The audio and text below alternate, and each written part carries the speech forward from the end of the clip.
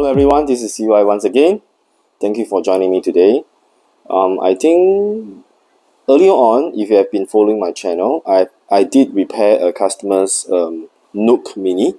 It is sort of the infamous Nook Mini in the past, but this Nook Mini is the newer version, which has totally been revamped and it's now very safe to use. And this belongs to one of my customers, right? He has been using this Nook Mini for some time, and recently he discovered that the water is not coming out from the saturated group head as much as previously, and also the steam pressure. Sorry, not the steam pressure. The brew pressure meter is not showing any deflection. So we have repaired and serviced the Nook Mini for them, and right now we're going to make a coffee with this Nook Mini and show you how the Nook Mini actually looks like if you are not familiar with this machine that is made in China, right? So without further ado, right, let me introduce this Nook Mini to you. Right, currently the Nook Mini is the side panel and top panels are all open, so I'm going to show you how the electronics inside is, right? So currently I'm actually at my showroom workshop plus my office, and this is the Nook Mini, right? And my customer has sent in their M10 roaster for upgrading, so this thing is going to be upgraded with a brand new motherboard, which already do away with the touchscreen panel. So everything now is going through Bluetooth via Artisan, so this thing will be fully upgraded later on. As you can see, I've got a lot of projects here going on. This is actually the customer that purchased the Lily Elizabeth from me. I have opened this machine up. Right, the heating element seems to be a bit problematic, so I'm just going to repair this machine later on. So this is actually from the Exova, right? So he actually gifted this machine to me, so I'm just going to probably service it, maybe clean it up, and let's see what I'm going to do with this. And of course, this is actually the quick mail from my customer Stefan, right? It is working, right? Just that the water sort of we actually removed the spring bar from the shower screen, and now the shower screen is not detecting pressure. So when the water comes out, it doesn't exert enough pressure to the pump, and therefore the pump becomes soggy and the extraction is not there. So these are some of the projects that's waiting for me to be done. But right now, let's focus on the Nook Mini. So let me bring you to see what's the inside. Maybe I give you some background on the Nook Mini, right? This Nook Mini is actually a saturated group head, which means that there's actually a separate heater inside here to heat up the group to maintain the temperature. And of course, this Nook Mini is a dual boiler PID machine. Let me show you. Right, this is the Nook Mini Espresso machine, dual boiler, and it is able to connect to the I think to your handphone through an app or not or Bluetooth. I'm not too sure because I don't own this machine. I'm just doing a servicing and repair for my customers. So this is the water tank. All right, the fuel is on top, and of course that's where the water inlet is, water outlet to feed to the group head. And at the side you can see here, this is actually the water reservoir, and the water will be pumped here and then through here, then go into.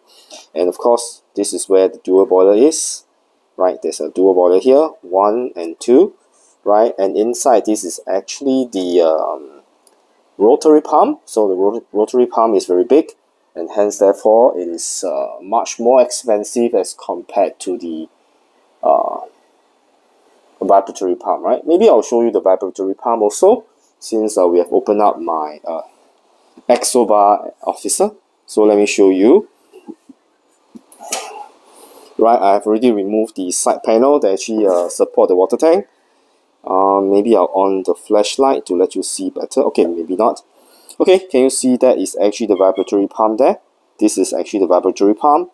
It's pretty small in size as compared to something there, right? That is actually, right, this thing here is actually the rotary pump, right? It occupies almost at the entire back of the compartment on the Nook Mini. So as you can see, right, the difference between the heat exchanger, which uses a vibratory pump, versus a double boiler, which uses a rotary pump. So of course, using the rotary pump means that the coffee machines will be very silent, when you engage the pump. So let you maybe I'll just engage the pump, let you hear the sound. So there's a gentle humming at the back, and now you can see the pressure is going back to about 9, slightly more than 9 bar. Right, that's the water flow.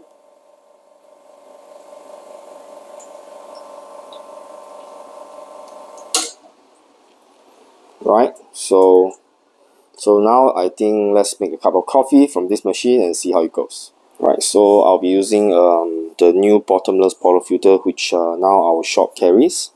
So this is a standard 50mm portafilter with a very nice wood handle. This is the lighter color. Right, so this is the wood, and our portafilter will usually come with a basket, extra basket. So there will not be an extra charge for the baskets.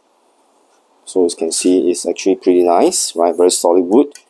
And of course, I'm going to use my DF64 currently as my main driver for the grinder. Right, let me power on the grinder first. Alright, so yep, it's on. So I'm going to use Colombian beans today. I'm not too sure whether I have enough. Let's do a mix, right? So let me get my my scale. So right now I have two scale here. One is Felicita and the other one is actually the Akaya. So I'm still testing the Felicita to see how it match up with the Akaya. Both are really good weighing scale, but one is almost double the price of the other, right? So I think I may not have enough. Let me see whether I have enough for 18 grams.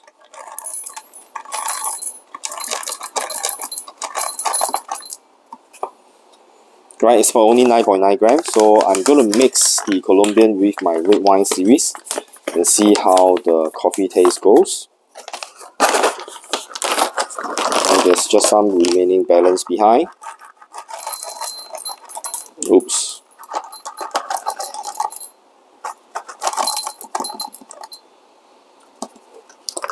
Okay. 17 grams, even with 2 bags, is still not enough. Okay, then it means we have no choice and to open up a new bag of coffee beans. So I think we'll just do that.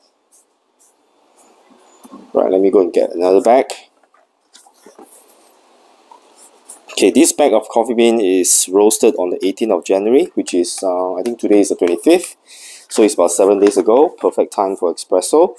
So we have actually, okay, it's okay, let me just open this, let me see. Okay, I have no leftover beans there, so let's just open this bag. Oh, smells amazing. Right, so let's just top it up to about 18 grams. Right, 18.2. Okay, so let's grind. Yesterday I tested the Nook Mini. At this current grind setting, it's choking the brew head. So let me increase it to about 16. So this is 18.2. So let's see how many grams are we getting out from the DF64.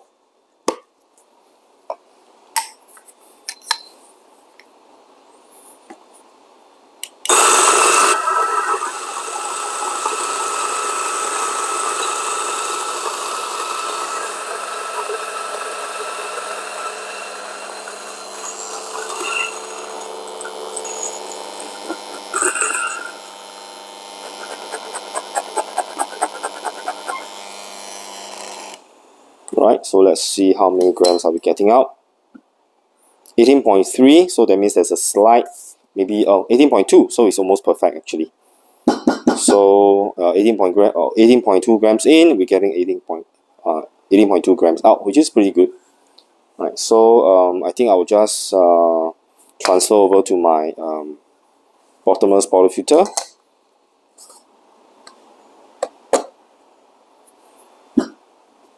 Right, let me bring you to the other side to see how I prepared my coffee puck. Sorry, my coffee here. So normally I'll just do a slight WDT. And normally I'll just knock it down and then I will level, distribute, and then I'm going to use my cookie press to tamp it down, and that's it. So this is pretty much well prepared, and I'm just going to use my part screen. Right, so let's go towards the Nook Mini and make a cup of coffee. Right, so let's lock up the portafilter.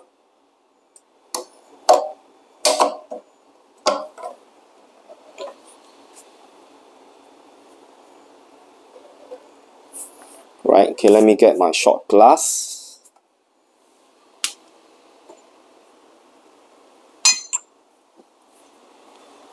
And my weighing scale.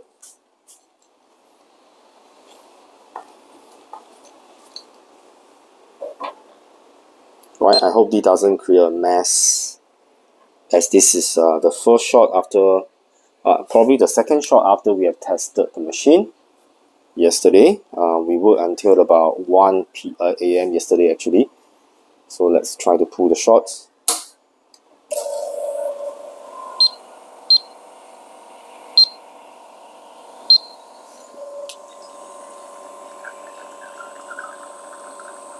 There's quite a bit of channeling actually.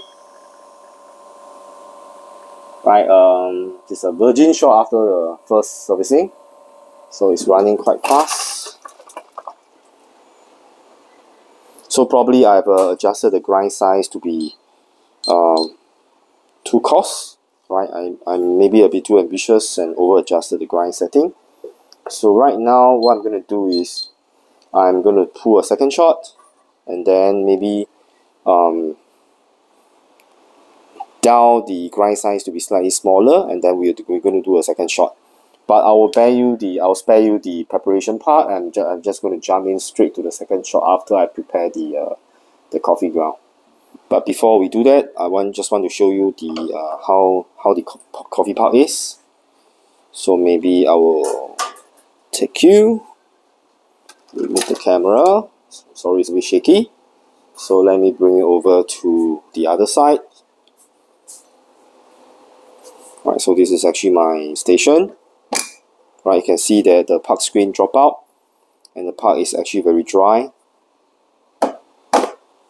Right, and once you knock it gently, the whole puck just come out, and your filter basket is actually pretty clean. So this is a good sign.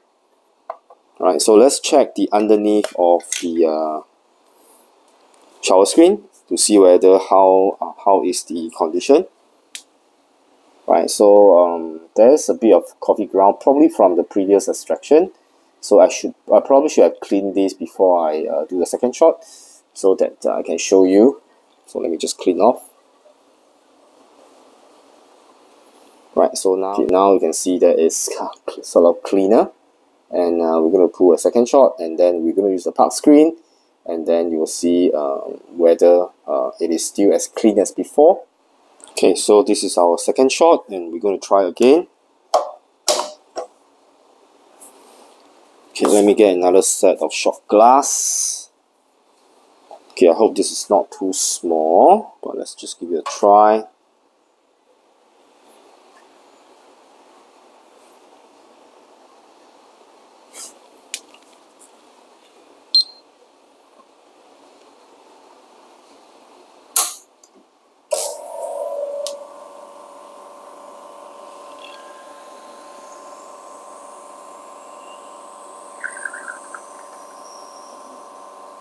Okay, it's spraying a little bit, so probably I still have to prepare my my part better. Right, but the shot, even though it runs fast and there's a bit of channeling, I'm still going to taste the shot, and let's see how it goes. Alright, so let's taste the shot. Of course, this shot has been made previously, and this is actually a combination of the Colombian and the Yunnan Red Wine Series beans. They've roasted. The roast date for this batch is probably earlier as compared to this one. This one is roasted on the 18th. This is probably roasted at least 2 to 3 weeks back. So let's try this first. It's still pretty hot.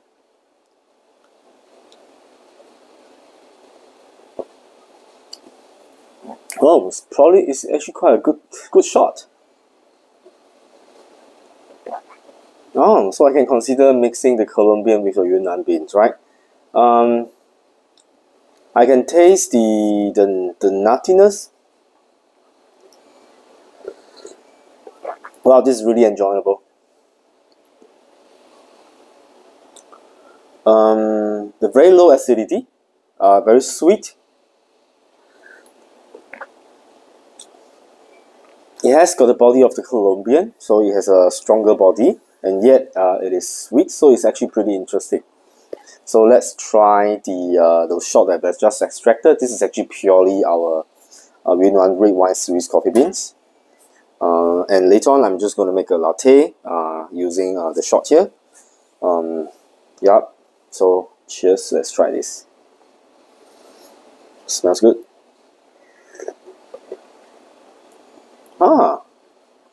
This is really interesting because what I've tasted in the previous cup, the sweetness is exactly the same, just that it doesn't have the body. So it is swinging towards the slightly acidic side, and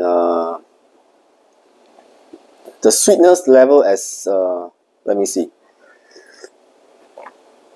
The sweetness and the acidity side is this is definitely a brighter shot, but it's not the acidic kind of brighter shot. It's just sweet mixed with a slight acidity. Right, and whereas the previous one with where I mixed with the Colombian, basically it's half Colombian, half Yunnan beans, and the shot is sort of give you a fuller body, and then it is sweet but it is not acidic. So it's pretty interesting mixing two different coffee beans together and try to pull espresso shot out of it. So you can see the Nook. This is actually how the Nook Mini is. So let me just show you the outlook. Right, the panel has not been installed back yet. The panel is actually at the side, so later on I will install the panel backs and run a few more tests, make a few more cup of coffee before I return the espresso machine back to the customer. Yeah, so hope you have enjoyed today's video, and thank you for joining me. Right, this is CY once again. If you are first time joining my channel, right, my channel is all about having fun making coffee, and today we had fun making coffee from Nook Mini, which is actually a espresso machine dual boiler with dual PID. The PID can actually be adjusted. You can see there's no adjustment here, which means everything can be adjusted by your smartphone through an app. So it is a pretty smart machine, and it is very well made now. Right, the finishing is pretty good on the front. Right, the bottom drip tray is slightly sharp like my Molesto. It is still a bit sharper. So so maybe they can probably improve on the finishing on the drip tray, but on the whole, I can see the side. It is a nice machine, but okay, probably I should steam the milk and let you see as well, right? So before I end the video today, I'm just going to end the video with me steaming milk and making a cup of latte, and I will not make any more commentary after that. So if you haven't subscribed to my channel, do remember to hit the subscribe button and then like my videos, and I'll see you in the next video very soon. Please stay safe, right? And I'll see you in the next one. Right, so I think the steam pressure is now up. So I'll let you see. It's a 4-tip steam hole, and it's a very. It looks basically the design look like a Slayer kind of copy design. As you can see, Slayer usually come with this sort of a swing lever kind of design, and then the. Okay, I should have used a cloth because the steam is actually very powerful. So I can see how powerful the steam is. Right, so I think the steaming of milk will probably be done in a matter of seconds, but let's try it. Sorry, I mentioned in the previous part that I'm not going to do any commentary, but I just can't help it. So let me show you the steaming.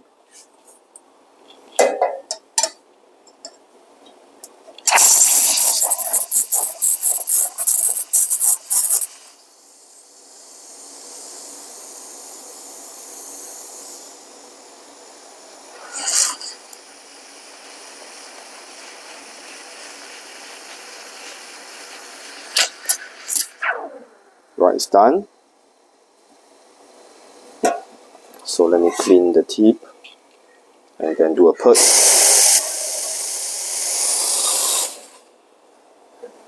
Put some more time. Right, so I'm just going to empty the shots from the previous one.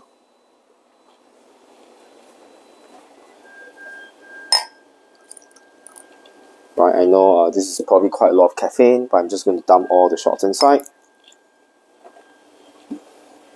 Right, so let's try to see whether you can make some of an art. Let me see whether the milk foam. Let you see the milk foam, which is pretty nice. Right, so let's see how it goes. Okay, let me adjust the camera. Hope that you can see better.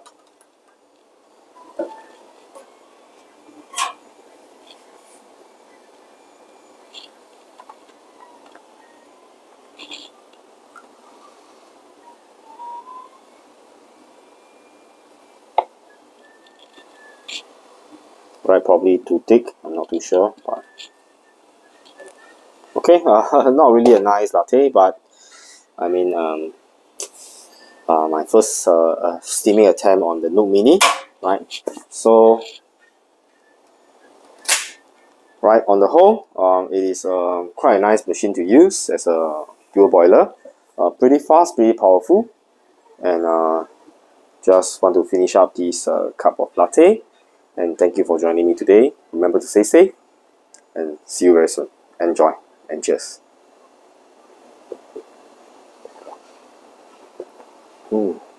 Yeah, it's nice.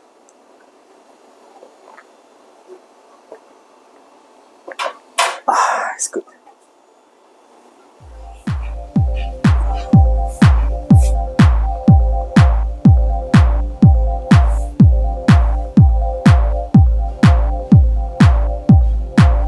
Yes, and before I forget, this is actually the shower screen with a puck screen properly installed, and you can see the condition. It is actually very clean. This is before I wipe it, so it's actually pretty clean. Right, so I think a puck screen really help to distribute water, and you also keep your pucks. If you also keep your shower screen pretty clean. Right, so signing off and see you very soon.